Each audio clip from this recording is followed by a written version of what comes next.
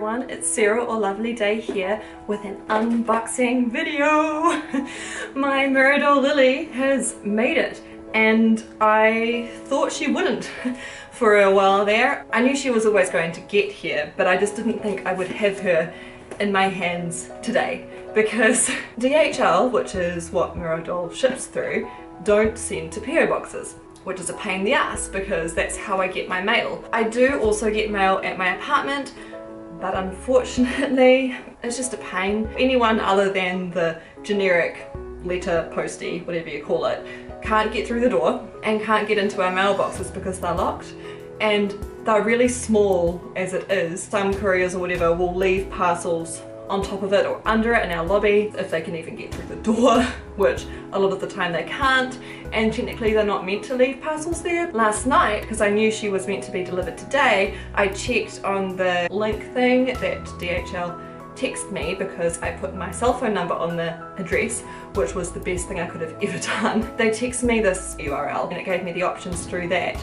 to redirect my parcel, and I redirected it to a locker drop thing. I have her wig here, which I will put on her. Now the clothes I have specifically for her should be here any day now. Now I did sort out the tape beforehand. Guys, they gave me a little gift. Oh my gosh, okay, so I opened it up and I don't know if you can see, but there's like, that's so random. There's like a little plastic squishy Olaf from Frozen. There's also a magic eraser in here, which is super handy. I actually need some more of this, so I'll be using this for when I do her face up, so that will be great. Thank you, Mirodoll. I don't know why people complain because I got great communication from them. When I messaged them asking if they had an ETA, they said, oh, you know, not for a little while yet because they had to remake the molds, which was all good. A week after that, they emailed me and said that she should be ready to ship in about a week. That actually passed, but before the week was up, they emailed me again with a further update saying, you know, it's actually, you know, another week. And then after that, she shipped. I definitely recommend messaging them on Facebook because they reply quite quickly on there. And when they went to ship her and discovered I had a PO box, they made sure to contact me and get an address that would work.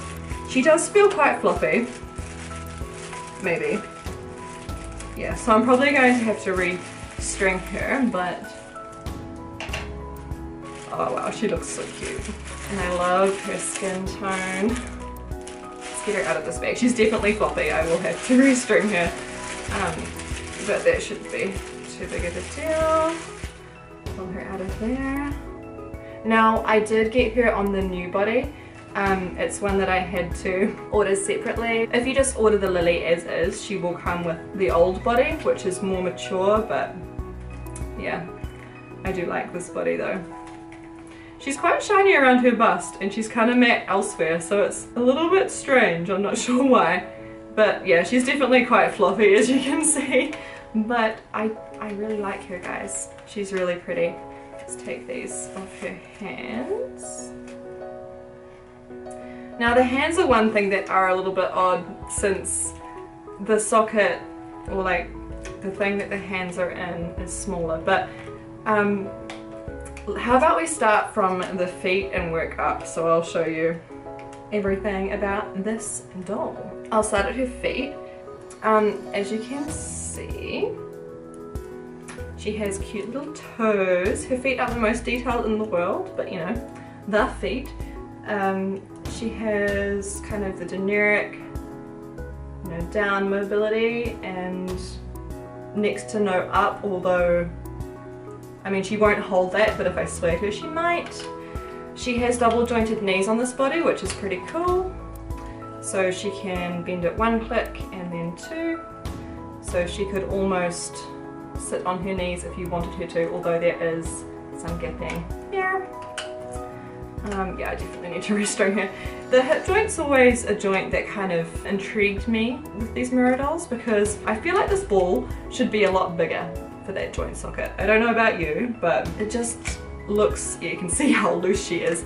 But yeah, it just looks too small in there. So I'm definitely going to put a lot of sueding in there just to help it do what it's supposed to do. She has minimal sculpting on her legs, but her butt is the cutest little thing. You can see where her spine is, and that carries on through. She does have very slight bumps where her shoulder blades would be, and then on the front you can see her belly button. There's a line that goes up to her rib cage, and then she has her chest piece, which, as I said before, is really shiny. Not sure why, but yeah. She has her little nipples, her shoulders, and this arm joint works really well. Just straight away, really easy, even though she is so loosely strung. It has this little clippy bit here that lets her keep her arm up without too much effort. The elbow joint though is kind of strange. I think it's because that peanut is so small. I don't know if you can see that, but that joint peanut is so tiny that it struggles to really do much in there. But I do think if I swayed in her elbows that it will bulk it up enough that it should actually work quite nicely, so I'll definitely be doing that. And then her wrists, as I was about to say before, the ball on her hand, or I suppose it is her wrist, is so small in the socket of the lower arm. It does look a little strange, but hey, it works. And her hands aren't quite as blocky as I thought they'd be. They're actually quite sweet, so that's nice. She does have individually sculpted fingers, so I'll see if I can hold them closer for you. But yeah, her hands aren't too bad. From what I'd heard, I thought it would be a lot like messier in there, and it's actually really nice. The resin seems fine. I mean, there's a couple of little imperfections, I suppose, but like they're nothing at all major. Her toes do have slight webbing, but it's nothing too big of a deal. I just think she has the most adorable little face. Unfortunately, I won't be able to do her face up until like next week, probably, because it's meant to rain all week this week. Even with the dehumidifier going, there's only so much I can do because I hold the head that I'm spraying out the window while I'm spraying it. Alright, now I'll put her wig on so you can see what that looks like. It's another alpaca wig from Belichick's Doll World. I ordered it a while ago. It arrived the other day, literally the day after I did my other video showing all the wigs. It's black at the top, and then it goes down to this really gorgeous pink at the bottom, and I think it'll just look super cute. Now, I don't know what I'm going to name her. It's obviously not going to be Lily. I haven't put much thought into what her name will be. I'll see if I can get her to sit at the end of the table. I'm definitely going to need to restring her and suede her though, because it seems a bit more difficult than it should be. Now, without a face up, this does look a bit strange, but I'm hoping you'll get the idea at least. So this is my Mirodoll Lili. I do think this wig will suit her. I don't really know what style I'm gonna go for, but I'll definitely match it to this wig in some way.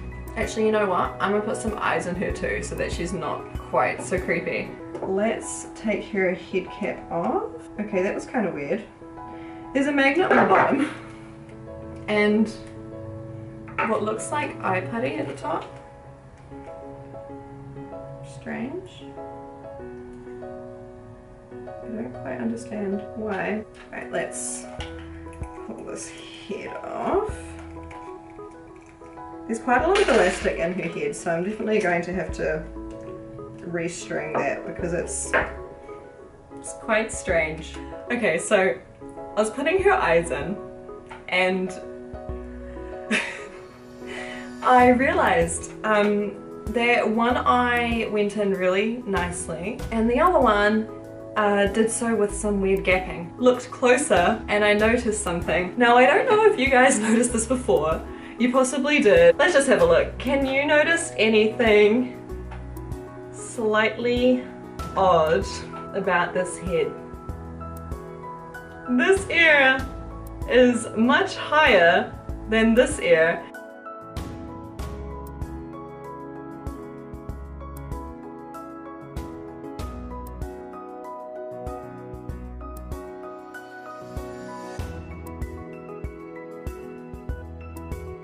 Okay, so in case you can't tell from the fact that my clothes have changed, it has actually been a couple of days since I filmed the opening video for my Lily. After I discovered that the Lily's ears are wonky, I was not very happy about it. All of a sudden, all I could see were the weird ears. After filming that night, I got to work and I actually took her apart. I swayed her and I restrung her. One thing I didn't notice until it was kind of too late and I had already very much started taking her apart was that her wrists don't have hooks. So the elastic is strung through her hands and I don't know how to string a doll that way, so I kind of just did it my way and then tried to make a hook out of craft wire to attach her wrist to the elastic, but then that didn't really work, so I ended up just kind of tying string around her wrist and the elastic, and it works for now. But yeah, after doing that I feel a lot better about her. She poses a lot better, she feels a lot sturdier. Anyway, this is Lily. I've put my MSD jersey on her that I did get for Ava initially, but it didn't fit properly with her hips. So Lily has claimed it. She doesn't have pants, sorry. So here she is. I do feel a lot better about her now that I have restrung her, swayed her, and put these eyes in. These darker eyes looking to the side look really nice, even though they are two completely different eyes. I mean, one's more green and then the other is more gold, and the pupils are different sizes, so yeah. But this is my Lily. After all that, I do think she poses a lot better since she's been swayed. Her elbow peanuts, although they're still very small, they do work a lot better, and I put a lot of swading in this joint here, so now that can work a lot better, and her knees are a lot sturdier too, so she can do this, no worries. And her feet are also able to you know, hold their poses better because I of course swayed in there too. She's just so much better than she was before. I am hoping to do her face up this weekend because I am sick of seeing her blank. I'm still not sure if she'll stick around, not because of the ears or anything like that, more because of her size. Having her for the last couple of days and seeing her next to my other dolls has really made me realise how much I prefer SDs. Yes, I already had Ava, who is an MSD, but she looks quite normal and natural here next to my SDs. I don't know if you can see her.